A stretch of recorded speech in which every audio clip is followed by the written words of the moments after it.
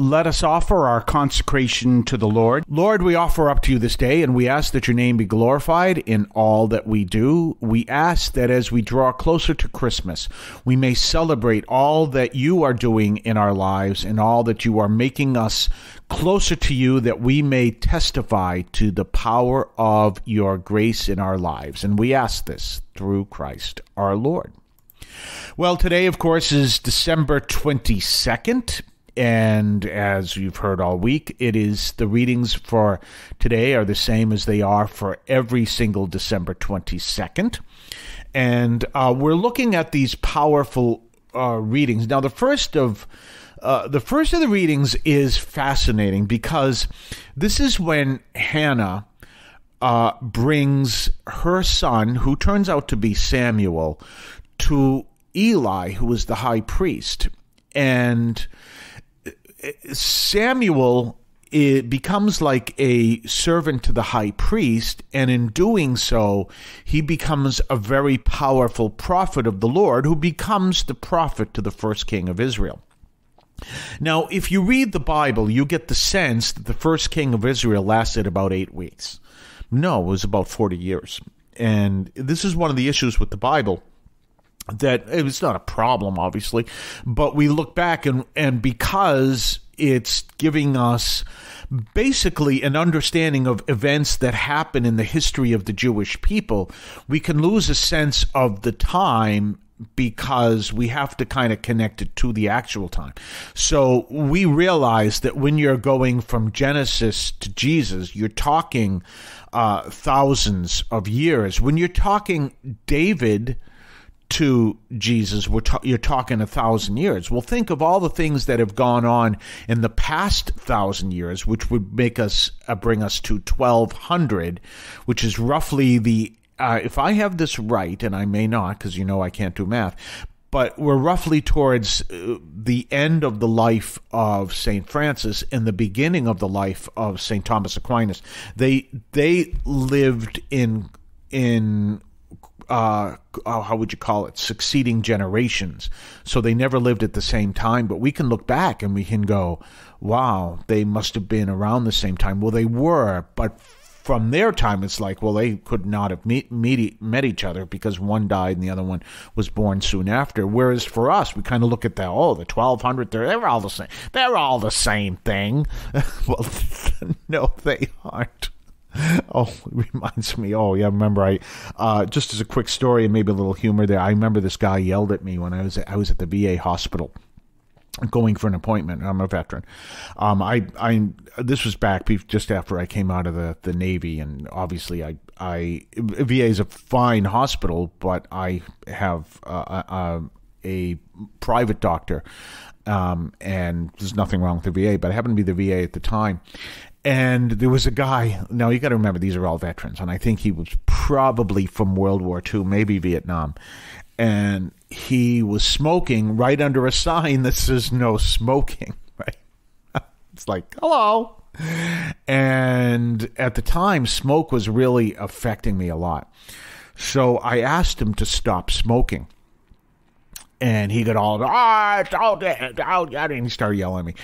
And then this World War I veteran starts yelling at me. He says, when I was young, people were all upset about all the horse stuff, we'll call it, that ended up on the street. Now it's going up in the air. It's all the same thing. So when I say that, that's one of the first things that pops into my mind. So when I say to you, 1,200, 1,300, it's all the same thing. That's actually one of the things that pops into my mind for some reason. But anyway, we look back at that time. We can say, well, it's all connected. Well, let's go back to the stories in the Old Testament. They actually expand many years. So we see that Samuel becomes basically an apprentice to Eli. Eli was a very holy priest, but he had two sons that were the exact opposite to him. They were the most corrupt people, pretty much, not in the Old Testament, but up there. They were probably on the list of the top 5 of the most corrupt people in the Old Testament, and that was his two sons. But here Hannah is bringing Eli, her son, who becomes this powerful prophet to the king of Israel at the time, who was King Saul. So all of that comes together, but we can lose a sense of the time frames because we're looking at all of these stories in succession, but we lose a sense that these are happening over thousands of years. I love that internet meme that says Cleopatra is closer to the landing on the moon than she was to the pyramids, because we don't have a sense of that. And so this is really clear in the Bible. So we go back to this powerful story of Samuel, and Samuel receives as an apprentice Eli. Now, the other way around, of Eli, and Eli receives as an apprentice Samuel. And we see this man who produced two of the most corrupt people, sons in the Old Testament, was still able to bring one very powerful and holy prophet in Samuel. Fascinating how that all comes together. And it shows the humanity that the Lord works with. As Mother Teresa said, the Lord writes straight with crooked lines. And we see all of that come together and all of that powerful reality whenever we see these stories from the Old Testament. They're old stories too, but these stories from the Old Testament. We're going to talk more on the other side of the break. You're listening to St. Anthony Overnight from St. Anthony Parish in Allston, Massachusetts, right here on WEZE. You can now leave a message for us, which we can air and discuss on this program. Just call 617-297-7452. That's 617-297-7452. 617-297-7452. Feel free to call, leave a comment, a question, or even feedback, and we may play it on the air. I can discuss your comment or question as well, so give that a try. 617-297-7452, 617-297-7452. I want to call your attention to Catholic TV, which offers great faith-filled, family-friendly programming 24 hours a day. You can find your cable channel at www.getcatholictv.com, and you can watch online on the free apps or check out the YouTube channel. Daily Mass, Rosaries, the Divine Mercy Chaplet, and the Our Lady of Perpetual Help Novena are all available online and on demand. Check out CatholicTV.com. And don't forget our own website, CatholicAudioMedia.com. That's CatholicAudioMedia.com. Check out our website. Check out the archives of the show. Check out our Substack newsletter. You can check out all kinds of things. Don't forget, we are here every single Monday through Friday on WEZE, but you can also hear us at Catholic Audio Media, as I said, and you have a standing invitation to our 10 o'clock a.m. Mass on Sundays, so check that out. Well, our gospel reading is, of course, what is known as the Magnificat. This is when what happens is Mary proclaims the powerful truth of the Lord, what the Lord is doing through her. And so basically, remember, what the Lord is all about is bringing peace and justice to his people, because what hurts people is the injustice, the corruption, as we were just talking about, and he brings peace and justice to his people. So she's talking about how the Lord is bringing the Savior into the world. And he is doing powerful things with his mercy to lead those to come closer to him, but those who reject him, he turns them away because he has no other choice. The Lord can't bring those who reject him. It's like the magnet that, even though it's, well, the magnet that it cannot attract and repel at the same time.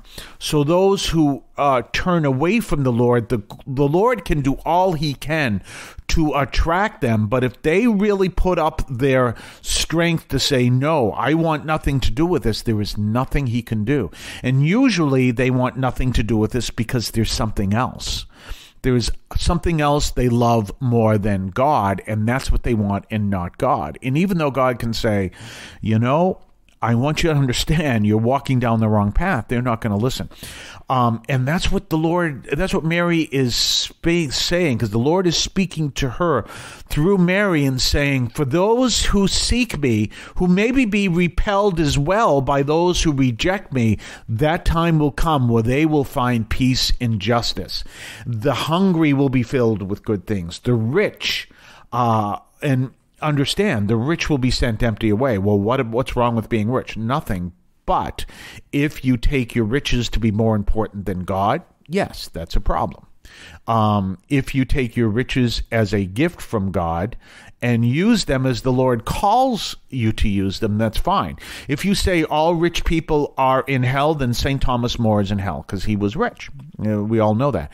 And there are other people who sought to do the best they could with their money, and they do that in service to the Lord. And there are others who are very poor. Now, there are people who are poor who become very bitter and angry, and they become vicious towards the Lord. They become vicious towards his people. Well, the Lord can't do it. It's the exact same situation. Can't do anything for them.